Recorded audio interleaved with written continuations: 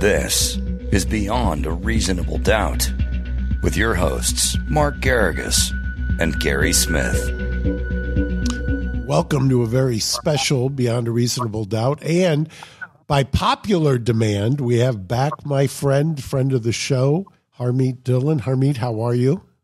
I'm great. Good to be here. Thank you, Mark. And Gary. I love, the one of the great things about you is that you're back in the practice of law, where you took a brief hiatus, and I love having you in the law, even though we may clash on certain political things. When it comes to the law, you've got the best brain. So thank you. Thanks so much. So I think everybody wants to hear your perspective on the legal topic or story of the day, which is, guess what? Imminent indictment by the Manhattan DA.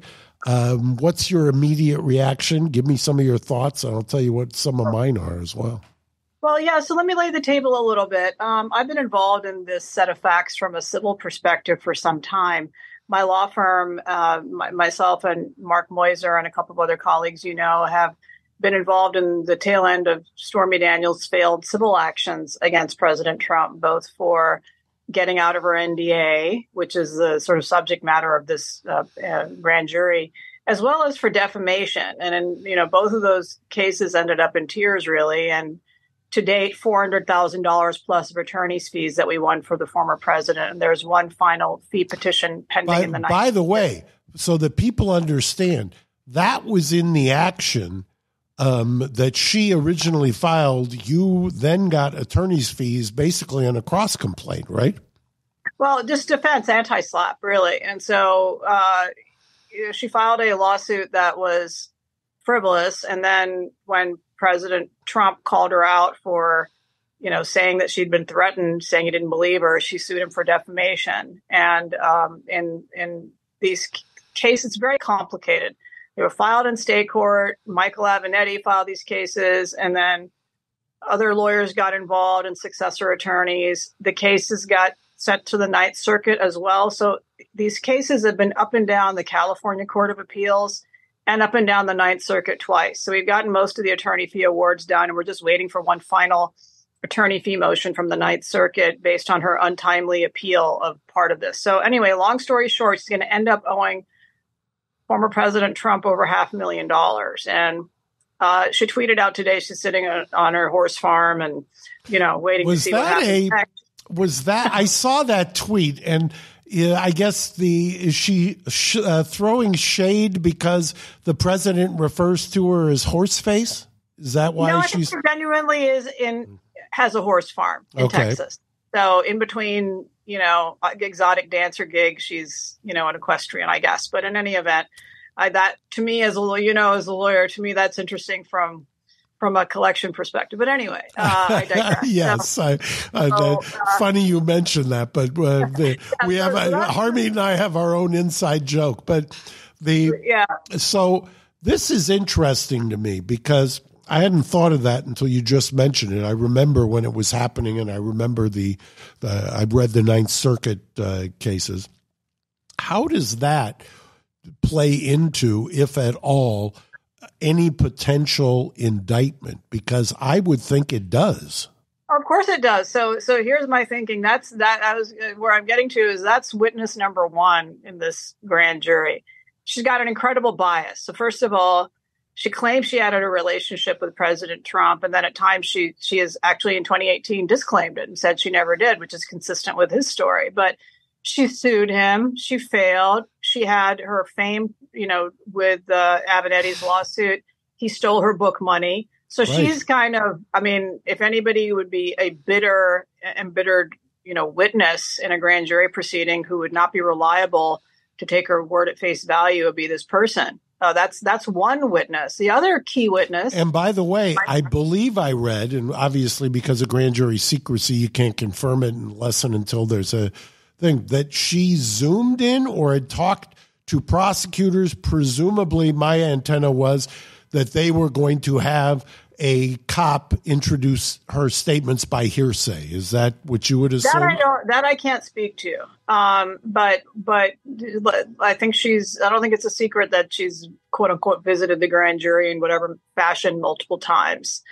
The other big witness is Michael Cohen, former lawyer for President Trump, who breached his attorney-client privilege, who was under the gun for tax evasion relating to New York taxi medallions that has nothing to do with President Trump at all, and who, as you may have seen this week on Tucker Carlson's show, a lawyer who advised him at the time that he was under pressure from the U.S. Attorney's Office, has basically recounted, which he's allowed to do because Cohen waived the attorney-client privilege. Yeah, let's stop with that for a second because it's so funny you mentioned that. That's where I was headed. Robert Costello, who he had, apparently there was an unsigned retainer he had consulted with. Some people may recognize the name because he also had a brief representation, I believe, with Rudy Giuliani, but by all accounts, a frontline New York criminal defense lawyer. And apparently, as you said, Cohen waived any privilege. Yeah, and so he's attorney, and he's a former federal prosecutor as well. So, Costello said, this guy came to us, and at the time, he was weeping. He basically said he would do and say anything to get out of serving time. And, at the time all of this was happening, the U.S. Attorney's Office, Southern District of New York, was very anxious to get President Trump, I believe. But both Federal Election Commission as well as these federal prosecutors determined that on the set of facts they were able to prove, best case scenario, this was not any form of FEC violation or federal criminal violation. Let's dig into that for a second because I think this is the gravamen of at least one of the defenses. Was he doing this because he didn't want it revealed in the election? People have to go back in real time. He had already had Access Hollywood. So I don't think that was the concern that he was thinking about the election. I think what he is going to say and what their defense is no, my marriage was on the rocks. I didn't want Melania coming after me. Anybody who's been a married man knows that story or can empathize with that. Well, look, every sophisticated lawyer who practices law and has clients who are successful C-level executives at corporations, we've all had situations where allegations are made, and for the good of the corporation or the individual, you resolve them. The truth of them is irrelevant to whether you resolve them. It's a good business decision, generally speaking, to not have negative commentary out there about you. So, any lawyer who raises their eyebrows, this is lying, frankly. This is a very commonplace tactic in the law. And the legal precedent on this type of issue was actually set with a Democratic Senator, John Edwards from North Carolina, where the Obama administration came after Edwards, who I think was perceived as, frankly, a political threat to that form of politics. And he had a donor pay off a former, he's now deceased, Fred Barron, I believe, who was a frontline trial lawyer. Right. So to the tune of $1 million. And they tried to go after him and they spectacularly failed. And the concept that most responsible election lawyers would say on either side of the aisle is if it's a pre-existing obligation that you would have had apart from running for office or a pre-existing consideration, it cannot be imputed to a campaign finance violation. And the converse is true as well. You cannot use as a matter of law campaign finance funds you raised from third parties to, I've run for office myself. I got the training. You can't buy pantyhose. You can't pay for your regular grooming with those funds. You have to be very careful with them and only use them for campaign related purposes. So he didn't use campaign funds for those purposes. And that's the position. So in any event, there is no federal crime here, clearly. And so Alvin Bragg. Right. And I want to say something about that, too, because I've seen a lot of commentary and people have talked about, well, he was named in the Southern District plea agreement or identified as. That's meaningless, right, Mark? Exactly what I was just going to say. to get their butt out from under. And frankly, we've seen multiple examples of this. I have another case involving a plea in D.C., and I have a civil matter coming out of it. And the federal prosecutors, for their own reasons, extracted commentary from the defendant in a plea that had nothing to do with what they pled guilty to for their own purposes. It had to do with shielding certain members of Congress from liability for something. And it was absolutely ridiculous. And so, yes, absolutely, the U.S. Attorney's Office took it very kindly that Michael Cohen was willing to plead guilty to something that isn't a crime. That doesn't make it a crime. The fact that they extorted a statement from him does not make it a crime. So, well, by the way, a little commentary as well. Some of the biggest battles I've had in federal court have been over the factual basis for a plea agreement, where the client says, I don't want to say this. And I tell them, you're going to be under oath. And I remember in the Southern District years ago going through 3 plea hearings because my client would not go to as far as what they wanted him to say on the factual basis. Well, this guy's the opposite end. He would say anything to get out from under these charges, and these charges again had nothing to do with President Trump. The bulk of the grab that he pled guilty to had nothing to do with it, and this was gratuitous, in my opinion. And so, but in any event, if there were a federal claim, it has passed the statute of limitations. So, what is Alvin Bragg doing, the district attorney in Manhattan?